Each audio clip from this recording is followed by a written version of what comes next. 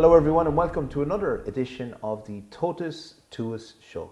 I'm Father Marius, this is Kathy, and we're delighted to have your company for this episode of the Totus Tuus Show. You know, dear friends, for many years now we've been reading and interested in Marian apparitions. Something very, very special happens at each and every Marian apparition. We've many that are approved by the church. And think of Fatima.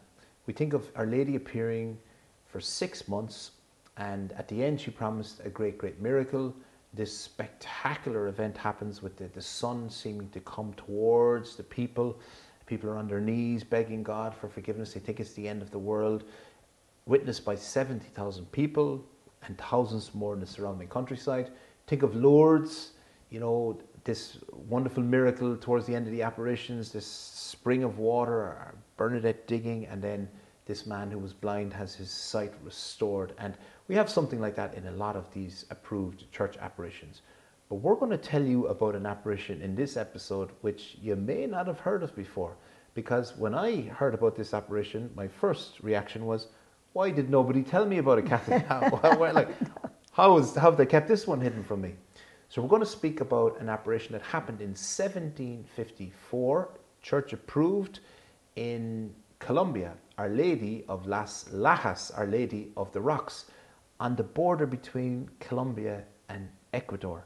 And it's an amazing story, and we're going to tell you bit by bit because the story just keeps getting better and better. And so there was a lady, she was a widow called Maria, and she had a daughter called Rosa, her only child. And Maria one day was going to a village she would go to a lot of the time. It's about 7 kilometers away. She would go there, the priest lived there, she would go there for mass, and she had friends there. And when she was going there, a great storm broke out. And she was going along the side of the cliff, and she decided to take shelter in the midst of the rocks in a kind of a cave. But she was a little bit weary about it because there was a lot of superstition around, and people said that this cave was haunted. But she went in and she started praying to Our Lady of the Rosary. And she got this tap on the shoulder.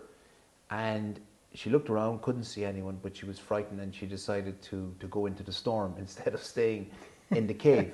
So off she went. So this was the first interesting thing that happened at the rocks. And Kathy, what happened next? Well, shortly after, she is going again to this village. You know, she seemed to travel back and forth. And this time she had Rosa. She was carrying Rosa, who was a child of somewhere between 4 and 6. You know. And Rosa was deaf and mute. Deaf and mute. And she's carrying Rosa, and she suddenly gets very tired just as she gets to the same spot. And it's a very narrow pathway. And so she goes to the front of the cave, and she just goes to rest. And Rosa gets off her back and kind of heads into the cave and comes running out saying, Mama, there's a Mazita. And a Mazita was a half-breed woman. And a Mazita and her child. And she comes, and her mother is like, I've never heard my daughter's voice before. Yeah. She hears her speaking. And she just quickly looked around, didn't see any woman and a child, scooped up Rosa and ran home to, with the good news that her daughter could now speak. So not long after, Rosa kept wanting to go back. And one day she couldn't find Rosa. And they searched the whole little village, couldn't find Rosa, and then her mother remembered, and she thought, I'll bet she's gone to the cave. So she ran to the cave, and there was Rosa playing there was a beautiful woman, and at their feet was this child she had been carrying, was now on the floor playing with Rosa, this little boy. And they were having a lovely time, and the minute Maria saw them, she fell to her knees because she knew this must be Our Lady of the Rosary, the Mother of God. So we've had, this tap on the shoulder, quite an interesting experience, and then her child, who hasn't been able to speak or hear since birth, is miraculously cured, amazing. and then she sees the child playing with the infant Jesus and Our Lady there as well. Truly extraordinary things happening. But that's not the end of the story. And we see then that, you know, they start coming back, don't they? They start coming back to this place and bringing flowers and bringing candles. And of course, they wouldn't have had much money. So this was, you know, quite a thing to do, to keep coming back and bringing, you know, spending their money on candles and spending their money on flowers. But what was to happen next was even more interesting. Well, see, all this time when they're making daily visits, they're not telling anybody, because when Rosa was cured and they said they had seen a lady, they all laughed at them. So it was their little secret. But then one day, after these daily visits, Rosa gets very, very sick and she dies. And it was on the 14th of September, right? The Feast of the Exaltation of the Cross, which is interesting. Well, that's right. That's right. So, you know, Maria is devastated. And, you know, after they had tried everything to save Rosa, and then suddenly Maria realizes, and she picks up Rosa and she runs out of the village with her. Everybody thinks she's crazy. But she runs to the cave to tell the woman, to ask the woman, Our Lady of the Rosary, to bring her back to life. And when she goes, Our Lady is there, and she reminds her, she begs her, and she says, I brought you flowers and candles. Which cost us a fortune, yeah. Yes. And Our Lady has compassion on her, and she asks her son, the child, to bring Rosa back to life, her little play companion. And Jesus does.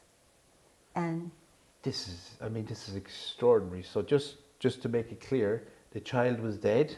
Oh, absolutely, and dead for a little while at that stage. And all the villagers knew, and everybody knew the child. This was a great, great tragedy that such a young child. Plus, she was a widow, so this was her only child. It was her only child. It reminds us of the widow of Nain, right, with her yeah. only son. But that through Our Lady's intercession here, this child was brought back to life. Well, so then she doesn't go back to her own village. She has this instinct that she runs to where the priest is, where the church is. This is a miracle, and she's been given a great gift. And she runs, and by the time she gets there, it's very late. And the bells of the church start to ring. Nobody rings them, but they start to ring, and the whole village gathers. And Maria tells her story, you know, about Rosa being raised from the dead. And people know that Rosa has been healed, you know, of her deafness some weeks before or months before. But they rejoice with Maria. But the priest says to her, you better be telling the truth. This better not be staged. This better not be, you know, this better be real. Because, of course, they can't go now because it's dark and it's dangerous. You know, didn't have electricity then. Yeah. But they planned to go first thing in the morning. And it was a very dangerous spot too, wasn't it? With Very mud dangerous, slides and very narrow, you know, rock falls and, you know. We're talking about the Andes Mountains here on the border of Colombia and Ecuador. So they come back the next morning, the feast of Our Lady of Sorrows, and they see this great light emanating from the cave, don't they, Kathy? Yeah, and I mean, with the great light, they all crowd into it, and they're lit up with this luminous light. They can see the beautiful portrait of Our Lady, Jesus, and two figures, St. Francis and St. Dominic, on the back of the cave. Absolutely brilliant. And they realize this is a miracle. And a whole devotion begins. A chapel is built at the cave. Eventually, in fact, we're now 4 churches later, and it's a huge basilica, you know, kind of that goes from the river basin all the way up the cliff. But the interesting, when the first chapel was built, a blind Franciscan had come to pray and was healed there. And he's the one that built the first church there, you know, and preached Our Lady of Las Lajas everywhere. So miraculous things began to take place. But yeah, let's talk a little bit about the image, because I think this is really, really important. So just to recap, so Maria gets the tap on the shoulder, interesting occurrence when she's praying to Our Lady of the Rosary, And then her child, who was born deaf and mute, begins to hear and speak. The child dies and is raised back From to the life. dead. And now they see this amazing light emanating from the cave, and this miraculous image appears, kind of reminding us a bit of Guadalupe, right? But the image, so Our Lady is, we see in this that it reminds us of the woman of Revelation 12, the book of Revelation, or the book of Apocalypse, chapter 12. She's clothed with the sun.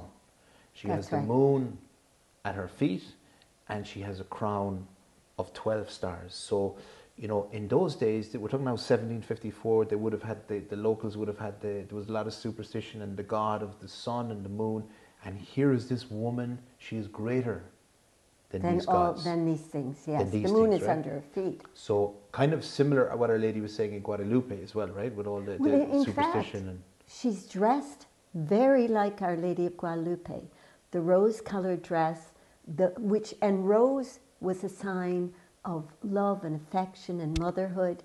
The blue cape with stars on it, and blue was the sign of royalty. Yes. And stars here, she has command, she is the queen, you know, over the moon at her feet, the sun behind her, the stars. And she has her court, St. Dominic and St. Francis. No, and this is interesting because the Dominicans and the Franciscans, from what I can gather, would have been in that area for maybe 200 years before. Yeah, or so, they brought the faith 1500s. to that area. And they brought the faith, these two magnificent orders. So Our Lady is holding the child Jesus in her left hand, her left arm, and with her right hand she's giving the rosary beads to who's she giving them to? St. Dominic. St. Dominic. So those who maybe suggest that St. Dominic, you know, wasn't instrumental in you know, in the way we have the rosary nowadays, maybe this is a little sign for that too. And then Jesus is giving the cord which the Franciscans wear to Saint Francis. And that's very interesting because Our Lady is almost smiling. She's looking to the right, to her right, as she gives the rosary to St. Dominic. Our Lord is looking very serious, and he's leaning over, giving the cord. And the cord, you know, we associate it with the vow of poverty that the Franciscans take. But that vow of poverty was an association, an identification with the Passion of Christ. The cord is all about the crucifixion, the Passion of Christ. And so these two great devotions in the church. And she's also saying to the locals, isn't she, that, you know, forget about your superstition. Like these Franciscans and these Dominicans are the ones that I listen to them. They're the ones I've appointed. I'm sending you to them. So these are really, really important. And the rosary, of course, and the cord of St. Francis. So it's an amazing. But there's another thing in the picture.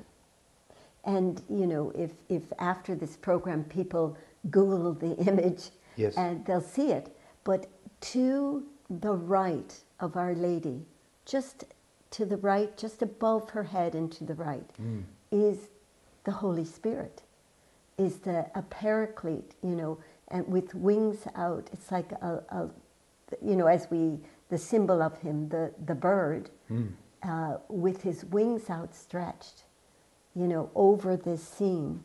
And, you know, it's a beautiful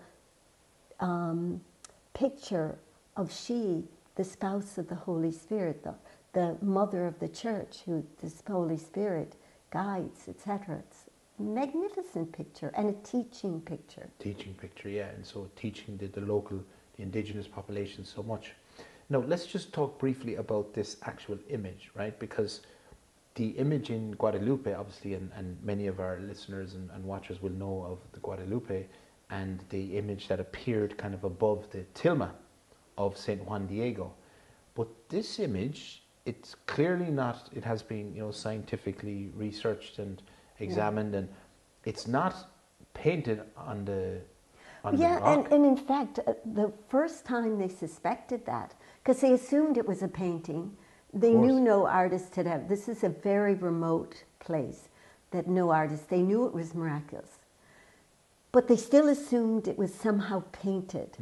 And one day the priest, who is now in charge of the church there, someone came running to him saying, "The women are cleaning, they're scrubbing, you know, because it had gotten dusty." They're cleaning it. And he ran to the church, and there they are. They're very proud of their work. They've scrubbed the whole thing, and he's like, "Oh, it's going to be gone." But it was actually just clean. It was just as vibrant. These colors are vibrant. It's gold and deep blue, and you know, they're very Stunning. vibrant colors, you know. And they were just as vibrant. And that was the first time they realized this isn't a painting, but they didn't know what it was. And about 100 years ago, geologists were given permission, German geologists who had the state-of-the-art equipment at the time, were given permission to take rock cores. You know, these are cores are like where you put a very fine drill and you drill, and they use it to find out where there are minerals or whatever in rock for mining. So these Germans were given permission to make cores at the different colors. And they do, and what they found was that the color, be it the gold or the blue or the black of her hair or the red of her dress, extend in the rock as far as they could core. So that's 3 meters, which is almost 9 foot. So we don't know how far beyond that it goes. Yeah. So it's actually this painting, which is precise, like the eyes, you know, the eye line, you know, the everything extends into the rock as far, we don't know how far. So like 9 feet, 3 meters. So you have the big question is, was it made at that moment? Like Our Lady of Guadalupe, you know, the bishop first saw the tilma and then he saw the picture come onto it. Or did God make it when he made that mountain? You know, at the second day when he rose the land from the water, the second day of creation, and it's third day of creation, and it's like a lasting sign too, isn't it? You know, just to remind us that what happened here was authentic, was from God. You know, a lasting sign that we've been given. It truly, truly is. It's rock. It's lasting, but it's still very much alive in a sense, because aside from the miracles that happened there, both physical healings, the wall of the church is full of plaques of authenticated miracles, and the spiritual conversions and healing. Recently, and it was only noticed by pilgrims, and it was noticed in photographs, the Holy Spirit has disappeared from it. And if you look if you're looking online at the picture, in the pictures you will see the Holy Spirit. But in the most recent one, he's not there anymore. We can only imagine what that means. It's certainly a message. This is Our Lady has not left this place. She's still talking to us here. It's truly, truly extraordinary. So dear friends, if you hadn't heard about Our Lady of Las Lajas, it's a very, very interesting story, isn't it? And reminding us that God can act in any way he wants and continues to surprise us. And when I first heard about this apparition, I was just thinking, wow, the God of surprises, and amazing that we have something lasting like the rock image to remind us of this. So dear friends, if you enjoyed the show, do click on the like button so that we can reach more people, and also subscribe to Paving the Way Home so you can be notified about future shows. Thank you for joining us. God bless.